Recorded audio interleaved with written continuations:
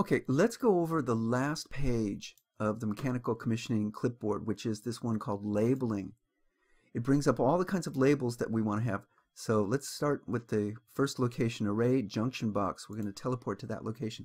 These labels are real important. This is typically the way, probably one of the biggest reasons why systems fail inspection, because the labels aren't in place or the wrong labels are put in. So let's go over these suggested locations and specific labels. Sometimes they're a little bit different for different jurisdictions, depending on specifically what they say, but this should cover what's required in most cases. So on the array junction box, you're going to have this label, the warning photovoltaic power source. This label is used a lot.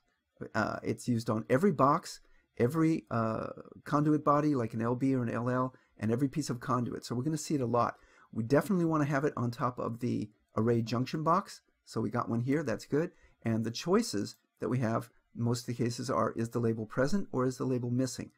If I put in missing, it's wrong because it's there. If I put in it's present, that's good. It's here in this case, okay? So that's what I'm looking for, is to see that. And always check the I of all of these things. If I check on the I, it explains the warning photovoltaic power source label is required in several locations, every conduit body, and 10 feet, every 10 feet along the conduit. So always check these I's to know the information about that particular step.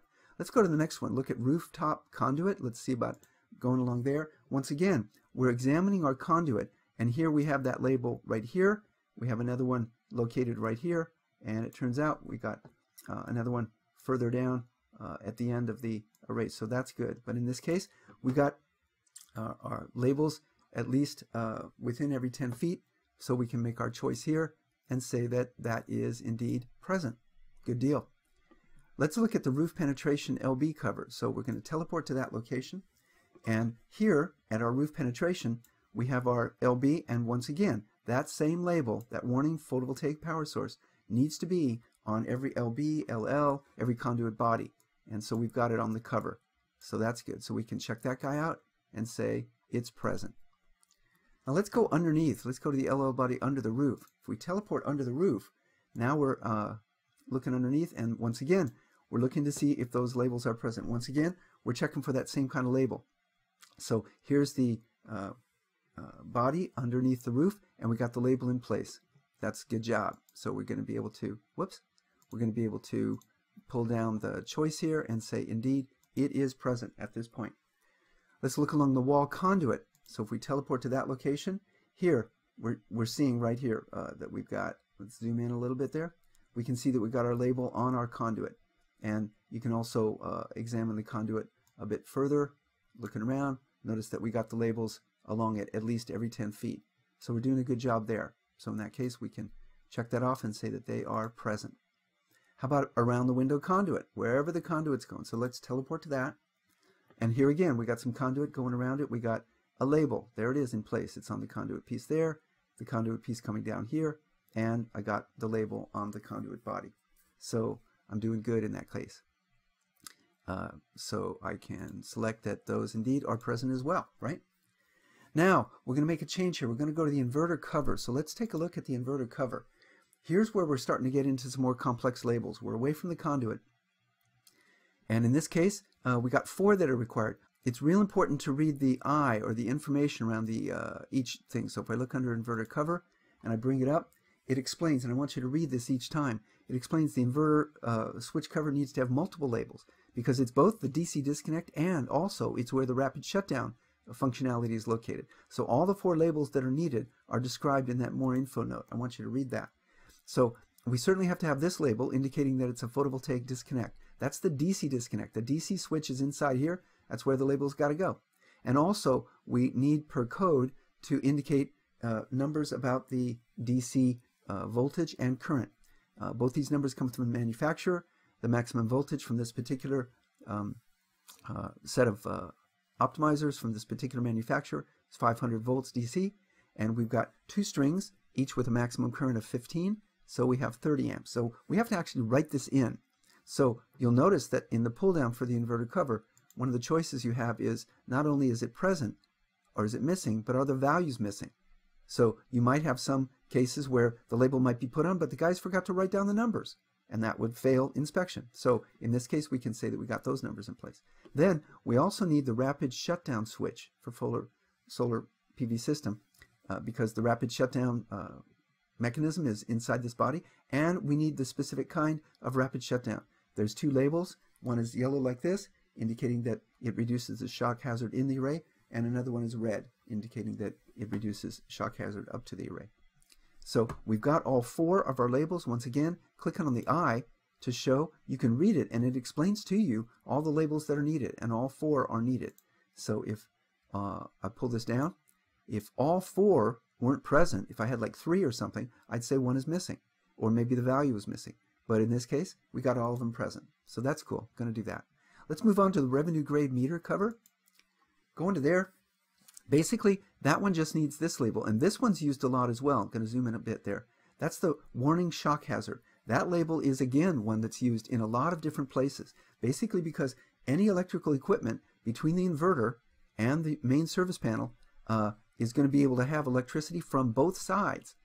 When you shut down the system, there's residual voltage still at the inverter. It's got to bleed off, and if you immediately went inside and started touching around here, you might get power from where you didn't expect it. So this says terminals on the line and load side may be energized. That label is used a lot. That's what's required here. So if I look here, I can pull it down and say, yep, that one's present. Good job. How about at the AC disconnect switch? Let's move on to that one. There again, you can zoom in a little bit here. I always like to have fun. If I click on the cover, whoops, brings up the cover. Hey, that's pretty cool. I like to see what's going on inside. But if I look at my labels, you can see that here as well, if I read the more info, click on the eye, it tells you exactly what labels are supposed to be there. The AC disconnect needs a couple because it is the AC disconnect, and also because it can be energized from both sides. So read that more info note and bring down the cover. And note that I have both the label that indicates it's an AC disconnect, and it has the utility required values. These are the AC values, so it's got nominal operating voltage of 240, that's typical, and it's got rated output current of 21 amps. That comes from the inverter manufacturer. So those numbers, once again, have to be written in. Can't just put on the label and forget it. Plus, it also has to have the warning shock hazard label. So if I look over here under my choices, once again, I could say it's either missing, or maybe I put it in place, but I left off some values. You may run into that in some of your scenarios that you're going to check out. But in this case, everything's present, so I get to choose that. Let's finish up at the main service panel. If I teleport over there, I got 3 labels that I have to put in there. And if you read the I, again, it describes all 3 of those very well. And you have to say that it's the main photovoltaic system disconnect, because that's where the solar breaker is. You also have to have the warning shock hazard, and you also want to have a label saying warning turn off photovoltaic disconnect prior to working inside, just to be safe. So we've got, if I zoom in a little bit, we've got all 3 of those labels. The main system disconnect, because it's got the solar breaker. There's the warning of shock hazard. That one has to be used every single time on every piece of equipment. And the warning turn off photovoltaic disconnect prior to working inside the panel. You're going to want to turn off the solar breaker before you work on your system. So we can indicate here that all of my labels happen to be present. Let's finish up by looking at the main service panel on the inside. So I'm going to teleport. I'm going to touch my cover. I get to click on the cover, open up the cover, and lo and behold, there's my label that I need to have for my photovoltaic breaker. The PV breaker is way at the top. It's away from the main breaker, which is down here at the bottom. And you've always got to have a label that indicates which of your breakers is the solar breaker. So this one says PV solar breaker. It says do not relocate this overcurrent device. We don't want an electrician later to move that device closer to the main. So we always have to have that label in there as well. So I'm going to indicate, yep, okay, I got it present. And I'm going to finish up by closing up my cover. And that's how you do your final page of your mechanical commissioning, checking on all your labels. Hey, thanks for watching the training video using Interplay's simulation-based training program. You can keep watching our solar videos by clicking on the link to your left, or stay up to date on our latest solar snacks by subscribing on your right. To learn more about how the STP provides critical team training and helps you build an onboarding program at your company, please go to interplaylearning.com.